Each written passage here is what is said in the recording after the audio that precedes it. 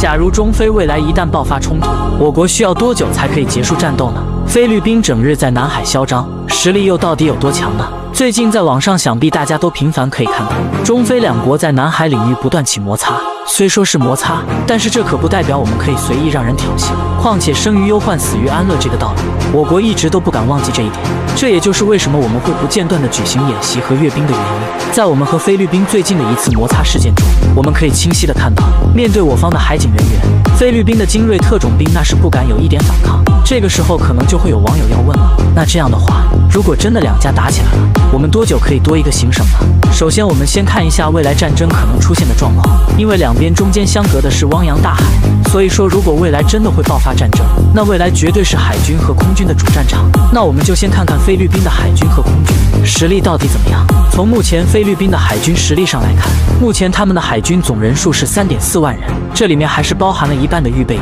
也就是说现役海军只有1.7万人，其中还包含各个职业。至于所配备的一些装备来看，他们海军的总舰艇数是120余艘，而这里面只有66艘的作战舰，其他都是辅助舰。至于这些舰艇的排水吨位，最大的也就只有一艘1.1万吨的塔拉克号运输舰，其他的都是几千吨的。就这样，这些舰艇还有一部分都已经服役几十年，早就跟不上时代了。至于航母，他们更是没有一艘，所以说他们的海军力量可想而知。再说他们的空军，他们空军的总人数也只有1.7万人，能够出动的战机只有不到100架，